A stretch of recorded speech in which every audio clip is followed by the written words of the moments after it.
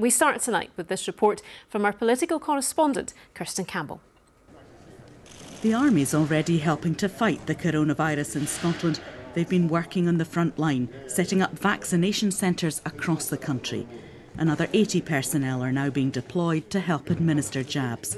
It follows an offer of support from the UK government to improve vaccination rates. Thank you for what you're doing.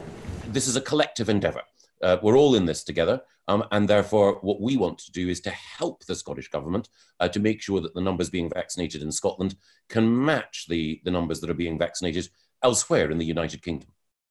The latest figures show Scotland is beginning to catch up, but it is still behind. 14% of over 16-year-olds have been vaccinated here. In Wales, that figure is almost 18%, while 19% of the population has been given the JAG in England. At Holyrood, the First Minister faced questions about whether there's a postcode lottery.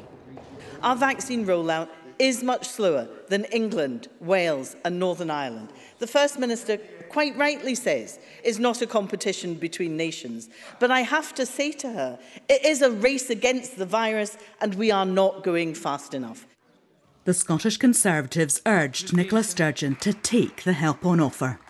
Will she accept further military assistance? Any help that the armed forces give to Scotland, whether it's on vaccines, whether, as in an earlier stage, it was on PPE or the logistics associated with setting up the NHS Louisa Jordan, it's not a favour from the Secretary of State for Scotland. It's our armed forces that the people of Scotland pay for through their taxes. Army medics will begin work in Scotland tomorrow. The offer of help from Westminster can be viewed as a gesture of support or political point scoring, depending on your view. The public just want to know when they'll be vaccinated. The Scottish Government says the programme is now picking up pace. Kirsten Campbell, reporting Scotland, Holyrood.